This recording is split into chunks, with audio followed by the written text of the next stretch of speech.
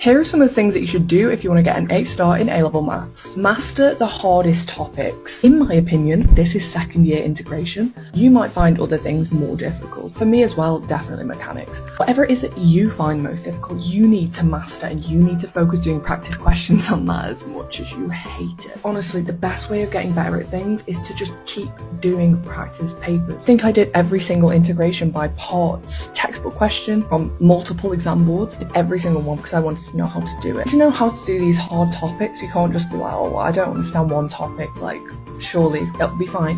It won't be fine, because then they're going to feed other topics into it. Have a question, they might want you to use algebraic fractions and then integrate it. If you don't know how to do algebraic fractions, you can't do the rest of the question. So many things linked together, you need to understand it. You need to understand the links between topics, integration, differentiation. You know how this can be applied in mechanics. You need to understand these links. It's like a network. Everything is related.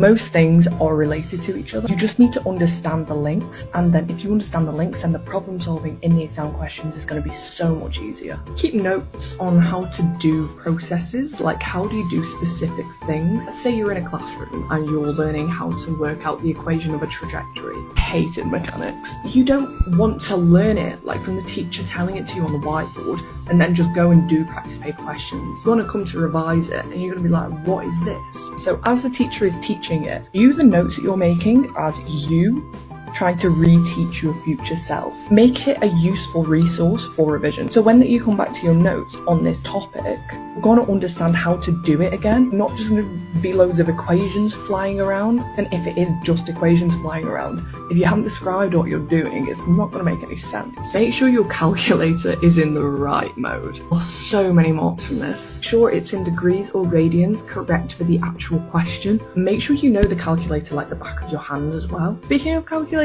if you can, I will get a graphing calculator. It's not going to help you get many more marks in the exam. The only thing that it's good for is the statistics part of the course. I might be a little bit biased in saying this because I did do A-level statistics as well. I found that doing things like the binomial and the normal distribution so much easier on the graphing calculator. I don't know, I found it easier. If you can get your hands on one, give it a go, see how you feel about it. I found like that was more helpful. And also know that if you have one of the calculators in the exam, it's going to be put in a mode where you can't access the memory. So like, don't get it if you're like intending to cheat in your A-levels, because it's just not going to work. So I guess what I'm trying to say, I personally found the statistics like elements that you could do on a class quiz on the CG50, I found it just easier and quicker. You might not, really not that deep, and it might not be worth splurging out. If you like this video, then comment what subject you want to see next and follow for more A-level tips.